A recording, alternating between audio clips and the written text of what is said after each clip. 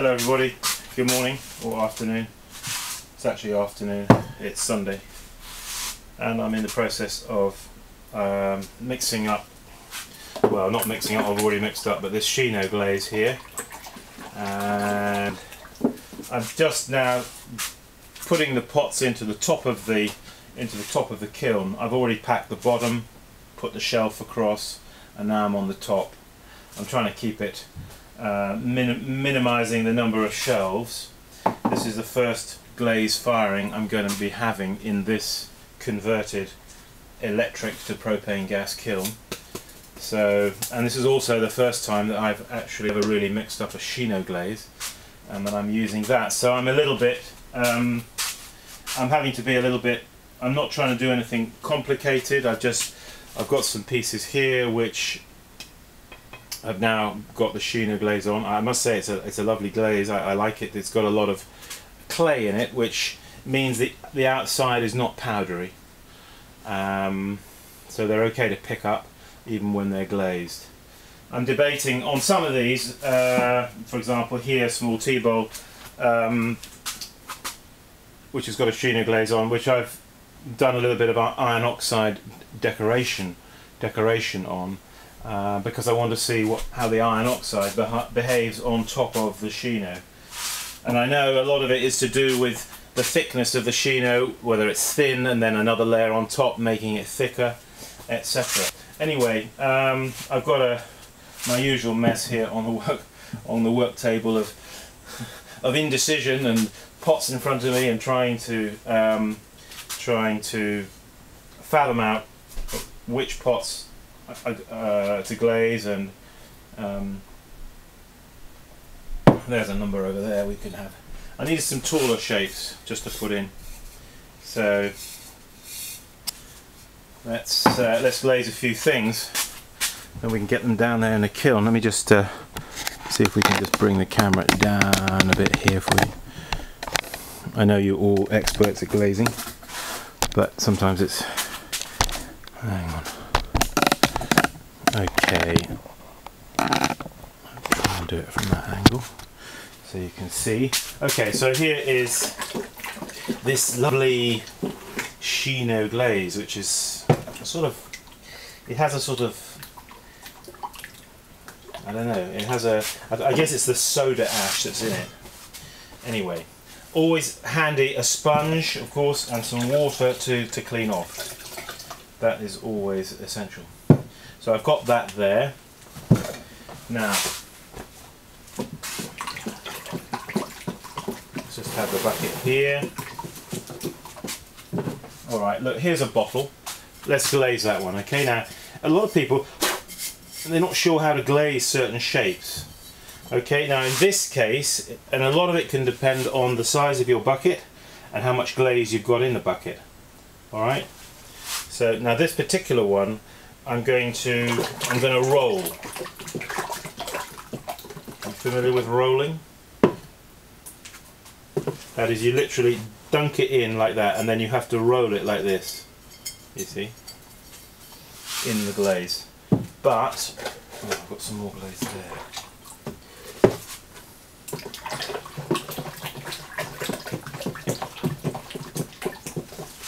Just going to pour a bit of glaze out into this recycled 2.5% fat reduced milk container, which I use as a pouring jug because it's cheap and cheerful and it works. So what we're going to do is I'm going to pour a bit of glaze just inside there, okay? We're going to swivel it round, we're going to turn it like this, and now we're going to pour it out, okay? And as soon as I pour it out, I'm then going to dunk it down in and turn it, because it's still got air in it, so it's floating, you see? And there he is, done.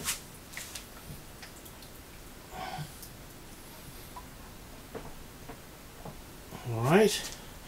Now when you put a pot down that you've just glazed, where your finger is on the top, will leave a slight mark. If you lift your hand up like that, you'll find the glaze will run down your finger, which give it a nice little drop on the end there, which we can just place strategically where you need it. Okay, that's that one. What else?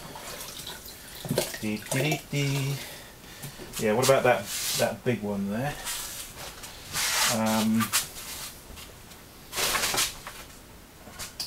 Incidentally, this jug I just mentioned this, all right, and this is one of the jugs you saw me. Do you remember? I was using the fettling knife, and I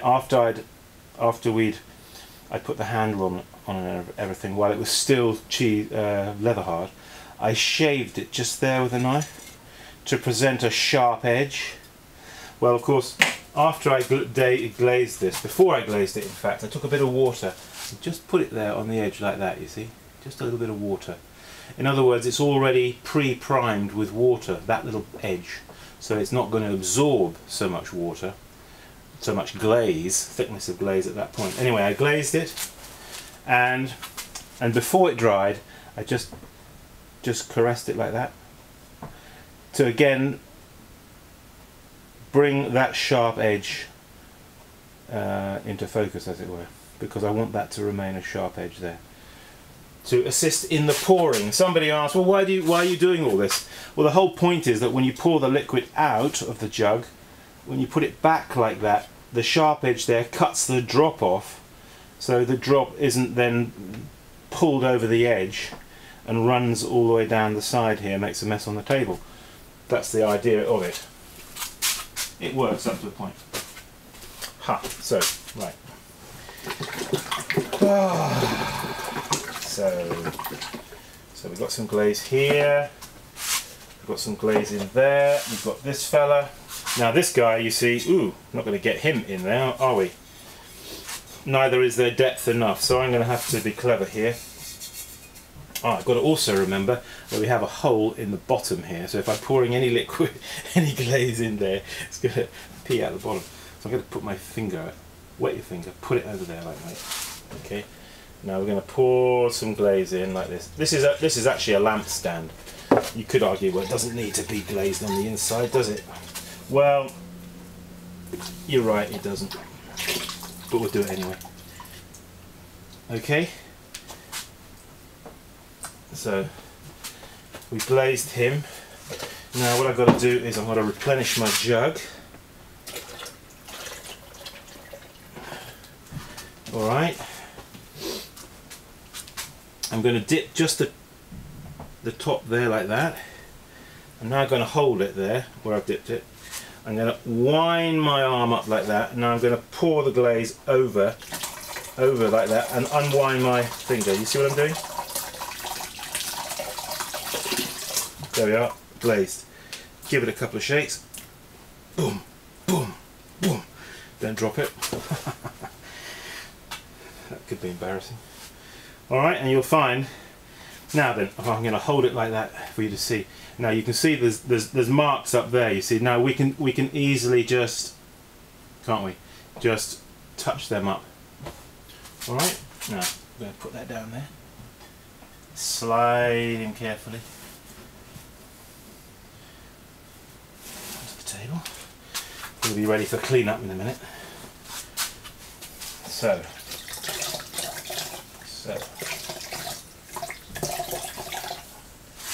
what else have we got? Alright, well we've got this guy here, let's do him.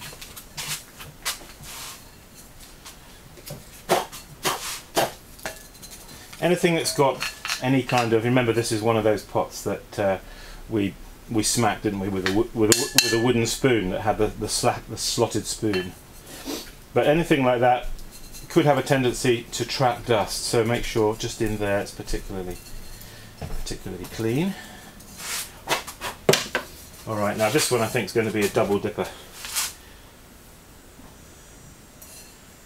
Yeah, we'll make him a double dipper, this one. So down like that, and then okay.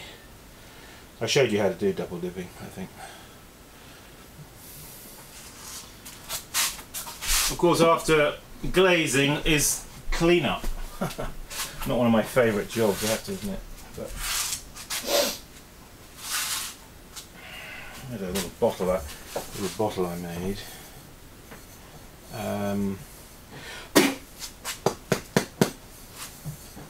Let me see if I can bring the camera a little bit closer and we'll demonstrate how we do the rolling trick. So we're going to get that down there, get it in focus. That's it. Okay, there we are. Alright. Well, first thing I'm going to have to do, of course, is pour a little glaze on the inside there. So just going to do that. Give him a little swirl around. Pour him out. Like that. Okay. Now we're going to do that roll trick. So down into the glaze and roll him like that, you see? Oop. Don't drop him there like I did then. Okay. There he is. Put him on the board.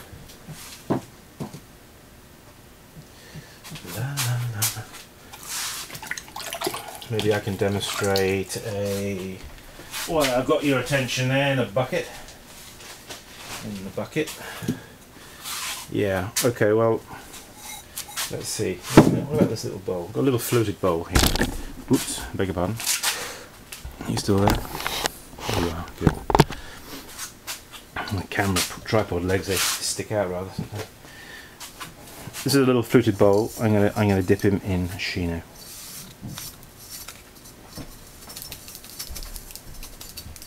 There's not really much dust on here, but I'm just being cautious. Okay. Now then, I tell you what. You see, depending on where you want to take the glaze to, if you just want to take it to about there, just past the natural, you know, the change of shape. When it gets to there, you can take the glaze just past there, but not up to the foot. Say about halfway. That sometimes is a convenient place to stop the glaze. In which case, I would just hold the and double dip him like that. Okay. I'm just thinking of actually, I want this completely glazed all over, so I'm just going to do, holding it like that, I'm just going to pass it through the glaze. Okay, let's do it. Okay. Now, if you've got a foot, don't forget to make sure there's no glaze left trapped in the foot. Okay. Okay, put it there. That's that. Now then, let's just pull out the camera again. Oh, we're not on Zoom, are we? Okay, I'll just stand the camera back a touch. So I'm just casting my eye over the table here. Other oddments that,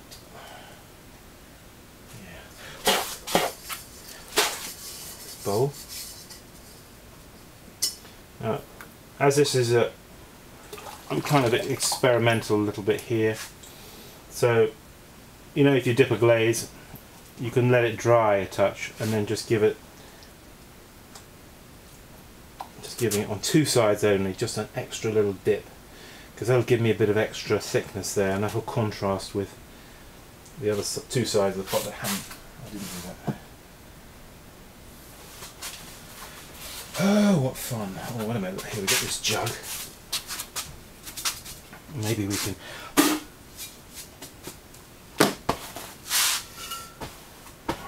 Could be an awkward customer.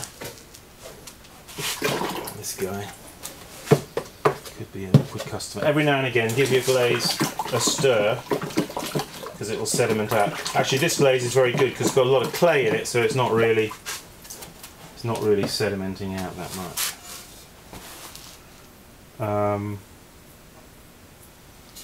Yeah. The bucket, you see, is small. Next time I mix up this glaze, I'll mix up 3 times the amount and put it in a bigger bucket. Just wasn't quite sure with the recipe that I had and the amounts that I had what exactly it was going to give me, you know, in terms of quantity. why don't we just pour some glaze into here to start with. Let's pour some in the jug. Swill it around. Okay, now we're going to pour it out, turning it at the same time, okay? As you do that, and then you'll get it out without leaving any parts that are... I've got to be very quick here because the glaze is already drying on the rim on that one, so whoops, a bit too hasty. Okay, I'm going to have to do a pour job here.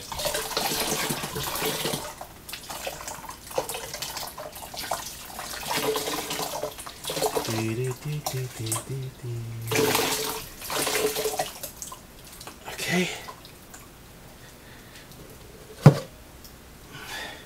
You know, when you're glazing like this, you have to... Okay, where my fingers have been here, I can touch up afterwards. Some people don't like to touch up where their fingers have been, but each to his own. You can touch up or not. I don't think there's, for me personally, there's no virtue in leaving it just where your fingers have been there. So I've got a bowl here. By gad, I have a bowl. So let's just have a look. Let's just see if we can. Now you see, a bowl like this in a small bucket like this presents quite a few problems, doesn't it? How am I going to get that in? How can I get a nice even coating of glaze over there? So I'm going to have to be a bit nifty with this number. Okay. Right. Let's just pour a bit more of that glaze out. You see, you have to pour. You have to learn how to pour. So we're going to pour inside this bowl. First of all, I'm going to pour inside. I'm going to turn it, pour it out, then I'm going to hold it like this, and then I'm going to have to pour the glaze, but I'm going to have to be very careful when I pour it. The glaze doesn't run off here and just run on the table, so it's got to be held in such a way. Do you get me? Ooh, let's go. So pour in about a third or so. Now you're going to have to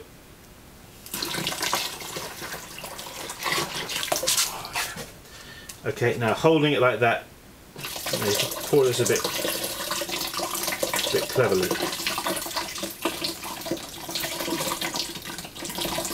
Now I'm going to pour in the foot ring as well. I'm also going to let this just dry a little bit, and I'm going to just randomly pour a little bit just down the side.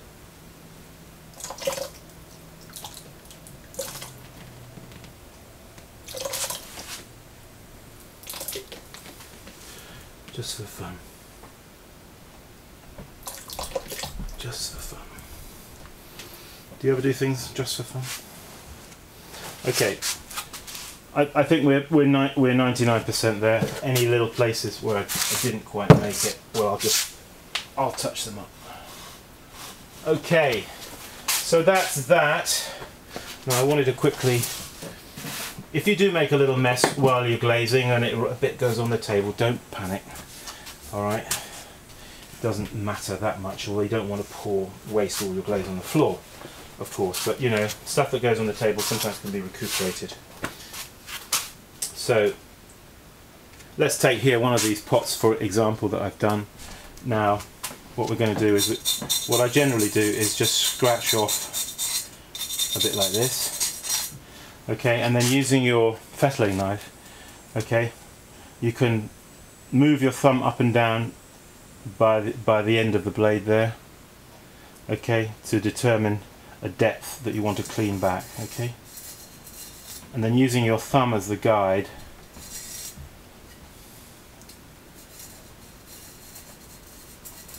you can clean back only to a certain depth, required depth, whatever it is you decide. Okay, clean sponge. And I'm going to just Clean off your bottoms thoroughly, okay? And that'll prevent sticking to the shelves.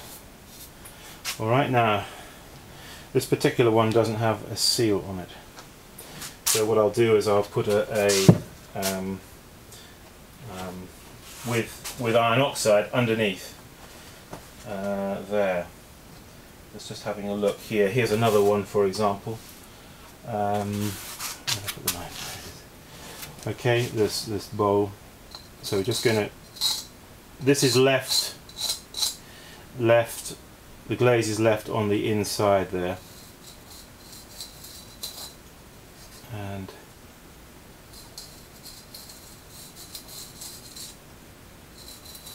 clean back a margin.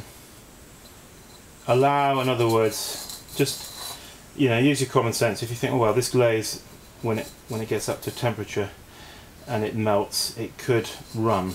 Therefore, I need to leave a little margin for that, a just in case margin, if you like to call it that. And then sponge it.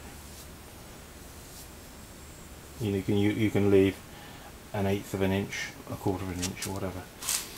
Now underneath here there is a seal which is pretty obscured by the glaze, so just with my fingernail I'm just going to lightly expose it, but not too much. Something quite nice about a seal that's a little bit, you can see it, it's visible, but it's a little bit supple, you know, it's a little bit hidden. But anyway, we want to, there's no point in having it so you can't see it. Sometimes with certain glazes it'll show through, you know, the glaze. Others will cover it more. Alright? Okay, well there's more to do here I've got to get on with. So I'll do that. And then we're going to get these into the kiln. I'm hopefully going to do a clip with me just loading them into the kiln, into the top of the kiln, just so you can see. And then we'll be going to be firing the kiln as well. Okay?